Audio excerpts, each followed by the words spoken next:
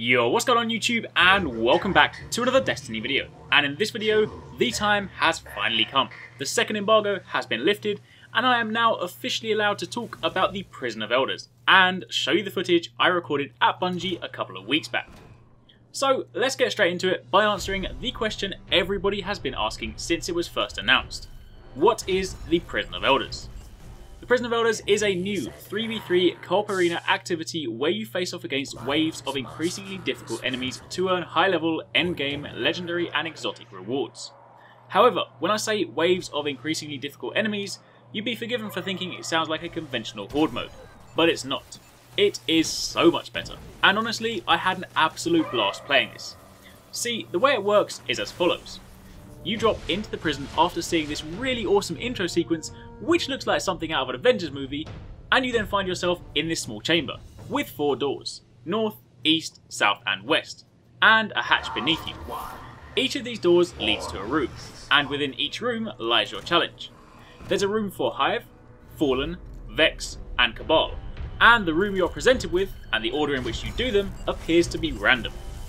When I was at Bungie, the team I played with, which was More Console and My Name is Bife, had 2 Cabal rooms, 2 Hive rooms, and 1 Fallen, whilst another team didn't experience the Fallen room, but instead got a Vex room.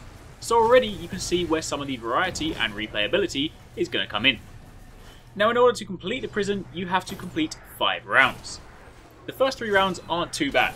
Before entering a room, you are presented with a modifier, and this modifier remains for the duration of that room.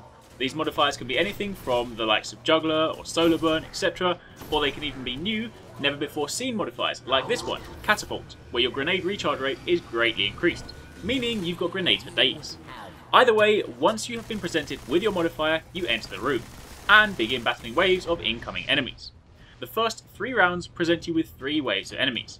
However, to make things a little bit more difficult, there is also a mechanic known as a critical objective, which are objectives you must complete in addition to battling the waves of enemies, and if you fail to complete them, your entire team will wipe, and you'll need to do that room again. Mines must be dismantled, or dead. So for example, in this scenario, we had to deactivate some mines, which involved standing in a control-like circle for a period of time while the mine is deactivated. You do this 3 times, and then you've completed the critical objective, but bear in mind, all whilst you're doing that, you have to fend off enemies.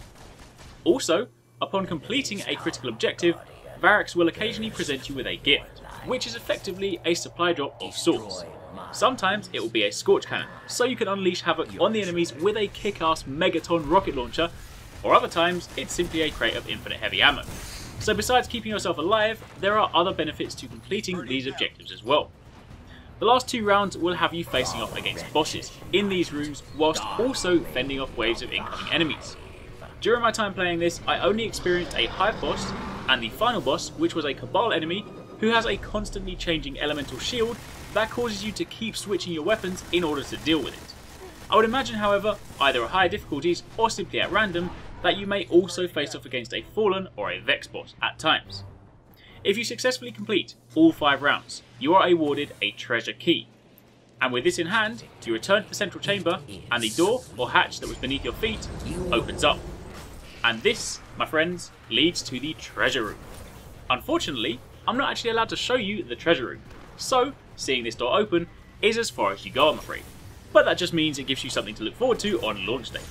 Just know that upon completing the Prison of Elders, you can obtain random rewards, which include legendary and exotic weapons, and the cool class items as well. However, on top of that, you will also receive, as a guaranteed drop based on the difficulty you played, an armor or weapon core. See, the Prison of Elders comes in 4 difficulties, as you can see in the director on the reef map. Level 28, level 32, 34 and 35.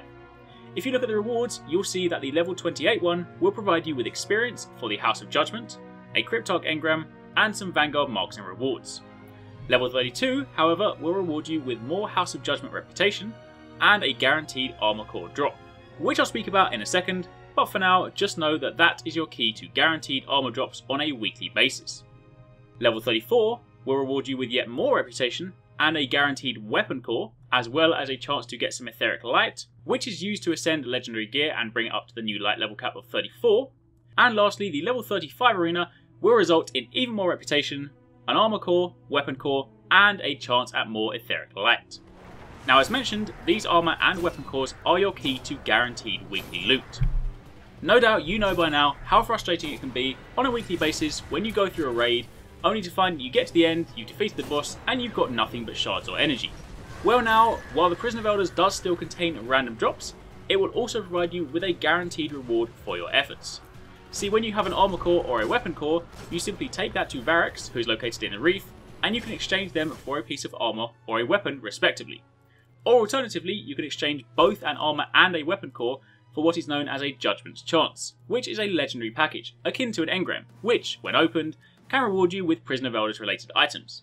It could be good, or it could be the same as what you've already bought, but that is RNG for you. Each week, the gear he sells will rotate, just like Brother Vance, so it may be that week 1 he has gauntlets and an auto rifle, but then week 2 he could have a chest piece and a shotgun. Who knows? But either way, if you complete the prison in that week, you can, without a doubt, obtain that piece of gear, so you will always get something for your efforts. Which is a great move, and something I'm really glad that Bungie implemented. As mentioned, the prison does also have random drops, like this cape, the Kill Hunter's Hood, that I got at the end, and this heavy machine gun, the Wolf's Bane, plus I also got the Last Word. So as you can see, there is now a healthy combination of random RNG based rewards, as well as some good old fashioned guaranteed loot. And that, my friends, in a nutshell, is the Prison of Elders. I'll tell you now, I genuinely had so much fun playing this. The great thing about the Prison of Elders is that it has a load of small, contained raid-like moments where you're on the edge of your seat, but it's also just so much fun that the second you finish it, you actually want to jump straight back in and play it all over again. So I for one am glad that Bungie put this in the House of Wolves instead of a raid. Don't get me wrong, I still love raids, and when they release the next one, I'll be super hyped. But good game to Bungie for trying something new, and it worked. And with that, my work here is done. Hopefully you guys enjoyed the video. Let me know in the comments down below what you think of the Prison of Elders from what you've seen. And thanks again for watching. Take it easy. Catch you next time. Peace out.